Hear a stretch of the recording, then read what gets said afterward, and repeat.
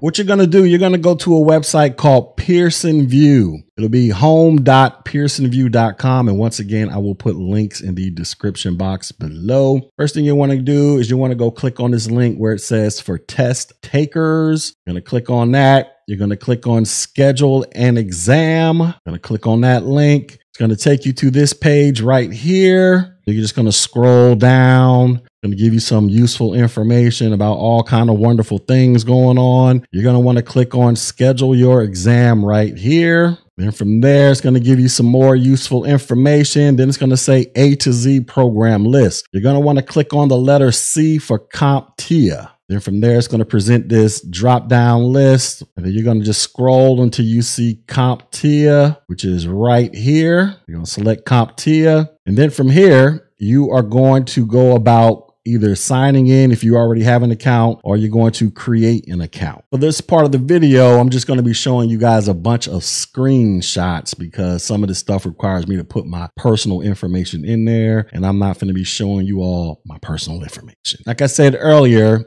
you're going to either sign in if you already have an account, or you're going to go ahead and create an account. And here's a screen showing you how to sign in. Like I said, if you don't have an account, you're going to go over here and create a web account if you are a new user. After that, you're going to be looking at the dashboard, and then it's going to present an option for you to view exams. You're going to click on that button right there. And then from here, you can type in the exam that you're looking for, or you just start scrolling down looking for certain exams. In this particular example, I've taken screenshots of the CompTIA IT Fundamentals Certification exam, and this is the one that we're going to focus on just for this demonstration only. All right, so I went through and I found the CompTIA Fundamentals exam, and here it is listed right here, the FC0U-61. That is the latest and greatest CompTIA IT Fundamentals exam. I click on that. Now, here it's going to ask you, how do you want to take your exam? So you're going to have two options that I'm familiar with. I'm not exactly sure what this I have a private access code is referring to, but you're either going to be taking this at a local testing center, or you're going to have the option to take it at your house. So we're going to go through both steps real quick to kind of show you what all this looks like to help you set up your exam. So in this example, we're going to go through looking at scheduling an exam for a local testing center. You would select local testing center, then you hit the next button. It's going to ask you the language, obviously English. Well, that's what I speak, but you would select whatever language that you are most comfortable with. You're going to hit next. Then it's going to show you the exam details. So it's going to tell you what exam you're taking, the FC0-U61 CompTIA IT Fundamental Certification exam. It's going to show you the price, $123, and it's going to show you the language that you are taking the exam in. And then you're going to hit next. Then it's going to ask you some information regarding as to whether or not you are a veteran using some government benefits like your post 9/11 bill. If you do use those benefits, you're going to hit yes, and then it's going to ask you to input some more information. If not, you're just going to check no and then hit next. From there, it's going to ask you to input your address, and then from there, it's going to populate the closest testing centers to where you currently live, and they will be displayed down here. It'll give a list of names, and then it'll actually show you the distance from whatever residence that you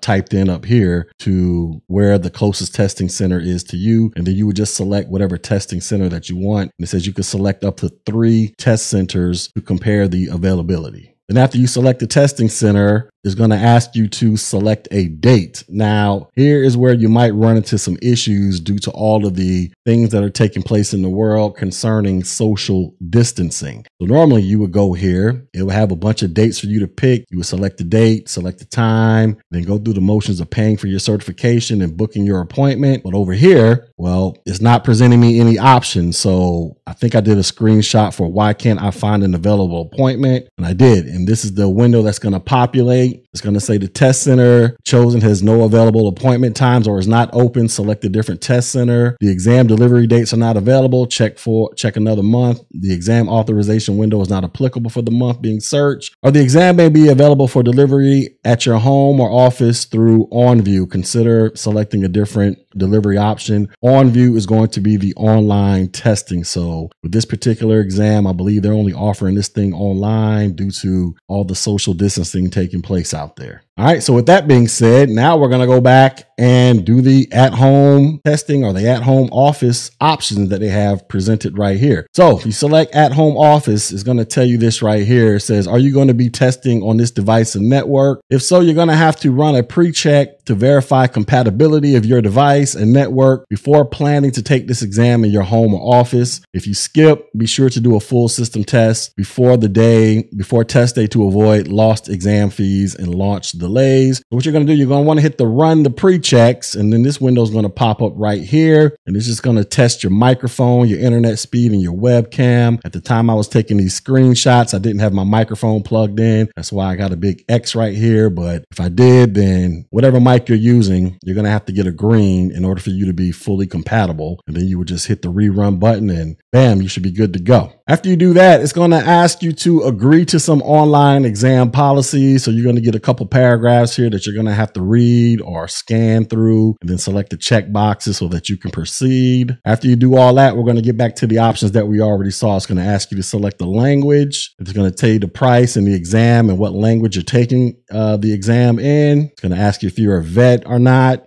And then it's going to ask you to select the date. So over here, you just select whatever dates are not grayed out. And then it also says to avoid any issues on exam day, we recommend checking into your exam 30 minutes before the scheduled start time. This allows optimal preparedness, but does not guarantee an early admittance or start time. I would say check in at least 45 minutes to an hour early. That way you can make sure everything is good to go. Your computer's up and running. You got good internet. You told the wife, the husband, the kids, or the brother, the sisters, and the dogs to get out, give you your piece so you can do your thing up in here. Make sure everything is good to go, because what's going to happen is if you miss this exam time, guess what? Your voucher is bye-bye. You don't get another one. It is what it is, ladies and gentlemen. So you're going to want to make sure that you make this appointment and do not forfeit this voucher for any reason or whatever. After you do all that, you select a day. It's going to ask you to select a time, morning, afternoon. It's going to present a bunch of stuff. Change the times. You can show them in the 24-hour time. And then it's going to take you to your cart. So over here, it's going to say, hey, you got this exam. It's going to be taken in this language. This exam is X amount of minutes long. This is the day. This is the time. You can change the appointments at this point if you want. And this is the price. Or you could just totally remove this thing altogether. And then you have the option to add another exam if you want to add another exam. You're going to scroll down on that same window. Then it's going to give you your confirmation, contact information, your name, your telephone. You can edit all that stuff up. It's going to tell you the price of the exams. You're going to go to proceed to checkout down here. Then it's going to pop up this window that you're going to have to agree. It's going to tell you the CompTIA testing policies. It says admission policy. Please note this exam is proctored in English only. There is not an option for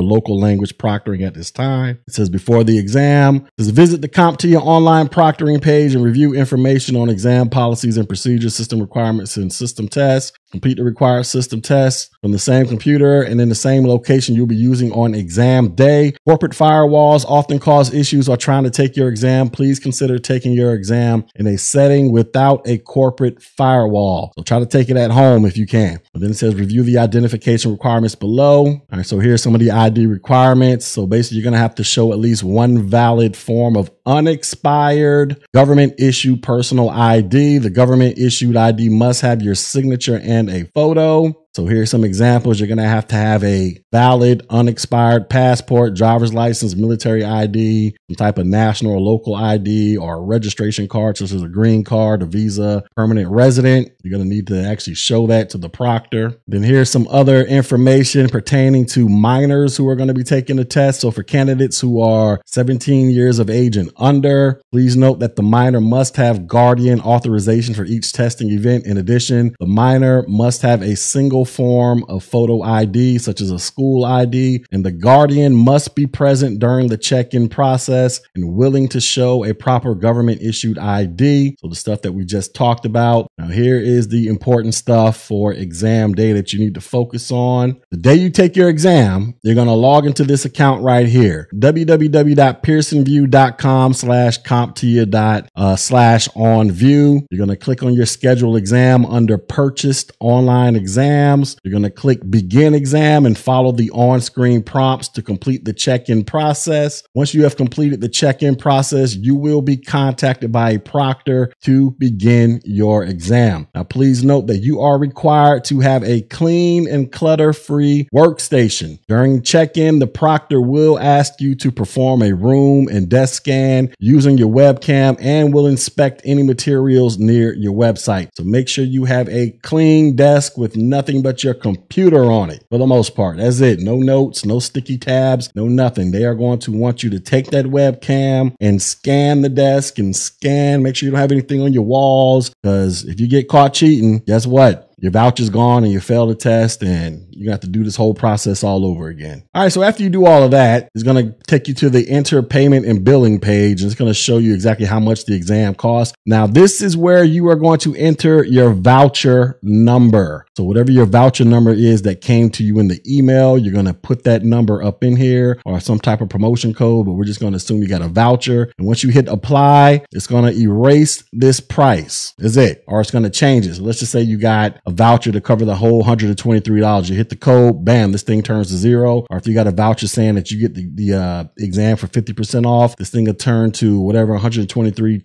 divided by 2 is, about 60 something dollars, right? Then you hit apply. And then from there, it's just going to ask you to input your purchase, your credit card information, assuming you have a balance that you have to pay. So like I said over here, if you got it for 50% off, you put the exam code in, and then next thing you know, this thing changes to like $60. Go to this page where you're just going to have to pay $60 into your credit card information and all that great, wonderful stuff, and then hit next. And after you hit next, you booked your exam and you are on your way. And just to reiterate, the day you go take your exam, this is where you're going to go. You're going to go to PearsonVUE.com/CompTIA/OnView. And these are the steps that you need to take so that you can take your exam. Like I said, please try to check in 45 minutes to an hour early. I know they say 30 minutes, but just give yourself a little wiggle room to make sure everything is nice and clean. Nobody's bothering you. Your system is fully functional. Your internet is good to go so that you can take this exam without any problems whatsoever. Because if you miss this exam time, guess what? Your voucher is gone and you have to go through the entire process again and pay for this exam or get another voucher somehow, some way so that you can get this certification. All right. So before we go, there's one final page that you guys want to go check out. You want to go check out the CompTIA candidate testing policies. You can do a simple Google search for CompTIA candidate testing policies, and it's going to give you some extra information pertaining to whether or not you have a disability and if special accommodations could be made for you, whether or not English is a second language for you, and if they can make accommodations for you, how they go about scoring the exam, the content of the exam, retesting, whether or not you need to provide a photograph, rescheduling, and the cancellation policy. Cancellation policy is very important. It says you must contact Pearson VUE at least a minimum of 24 hours prior to your exam appointment. Canceling or failing to appear for an exam will result in the forfeiture of your exam fee. So you need to, if you plan on canceling for any reason, you need to do it 24 hours before, or else it is what it is. You're going to have to pay for this whole thing all over again, ladies and gentlemen. And that's for rescheduling as well. So like I say, go visit this webpage, Candidate Testing Policies, so that you can get read up on the latest and greatest, so that you can go out there and successfully pass whatever certification exam that you are taking.